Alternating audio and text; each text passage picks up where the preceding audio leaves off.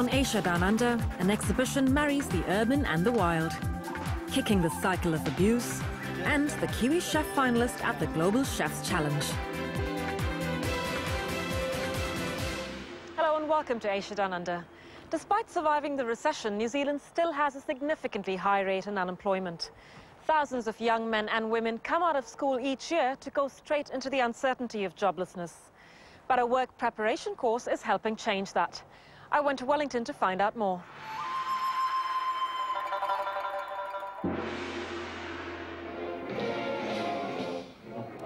Not many would associate military marching with a work preparation course for unemployed youth. But that's precisely what this is. The limited service volunteer scheme run by the New Zealand Defence Force for the Ministry of Social Development at Trentham, Wellington. The goal of the course, to train and equip 18 to 25-year-olds with life skills that help them find gainful employment. Each company comprises 150 young trainees from around the country. And no, this is not a boot camp. We don't even refer to our own military training as boot camps, so it's kind of a mischievous title. They're more motivational training for young people who are perhaps challenged in the employment market. So we just instill into them some of the values that NZDF lives by, courage, integrity, commitment, plus a whole range of other skill sets. The course started 23 years ago and has been running full for the past year, with New Zealand unemployment rates at an all-time high. What they want you to do on Monday is ring the... LSV's national coordinator Daljit Singh is now on her 15th year of working with youth.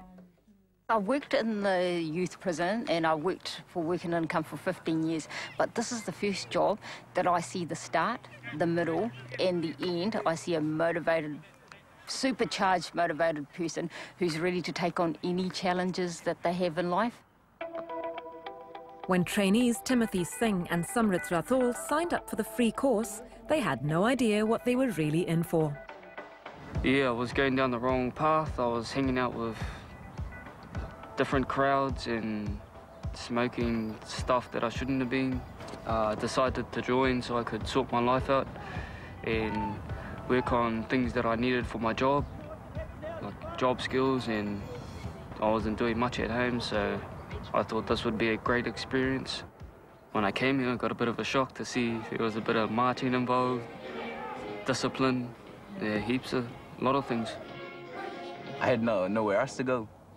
So this was one of my options, One door closed, another one opens. This was my door, walked through. I came here and, straight into military stuff there. I'm like, whoa. Within just a week at LSV, they were all ready to give up. The strict regimens and long, hard days that begin at 5 a.m. is a world away from familiar comforts.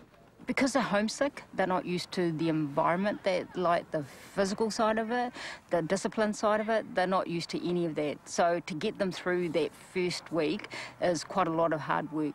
I wanted to quit. I was getting a bit angry and frustrated, but I rang up my nan and she convinced me to hang in here and stay hard. She said, stay in there, boy, stay hard, you're doing well, and she said it won't be long and 6 weeks will go like nothing. And I stayed in here and it went pretty quick for me. Lucky I stayed in here too. Relying on newfound camaraderie and perseverance, the trainees find the strength to keep going. Most people here are from different backgrounds, cultures and stuff like that. We just ended up just bonding together. So far, they've swum icy cold waters in Waihuru, canyoned, camped and run endless fitness tests. Plenty of moments where they've wanted to call it quits. Out of 150 trainees, only about 90 have stuck it through. The importance of this last sort of competition is the whole course has been as them working as a team, but today is them working as an individual. The times and everything are broken down as an individual, so they can see how far they've progressed themselves with the goals that they've set throughout the course, but also they can see how, if they run hard, how that time affects the team as well. Yeah, you two, come here. Stay in the line. If you've got any concerns or anything, me and Bonnie are right behind you. You've got my LSV also monitors their mental training by helping trainees deal with troubled pasts and issues through counselling. Every staff member has gone through their own hardship at one point or another, and we all share that with the youth, you know, and that we were once there, you know, we were young, we made the same mistakes, but look at us today, and we can help you, and just to give them the right tools. There's also CV writing, role play, interview training and presentation, all to create a more work-ready candidate. Through Work and Income, employers from across the country visit the 3 nationwide camps looking for recruits. The graduates from the LSV scheme come out and they're motivated, they're looking for a way forward in the future, they're physically fit and generally just looking at getting ahead. So it's a bit of a breath of fresh air. On the social side of things, it's you're giving people a hand up who started a way forward. So after a final ceremonious march out, these 3 platoons will make their way home with lessons of a lifetime learnt in just 6 weeks. It has been quite hard, difficult, challenging also, but I reckon myself, I get like a, you know, big smile on my face just because I know that I've done it. The most important things that I'm taking back is life skills, educational skills, and so I can take them back out into the workforce for myself.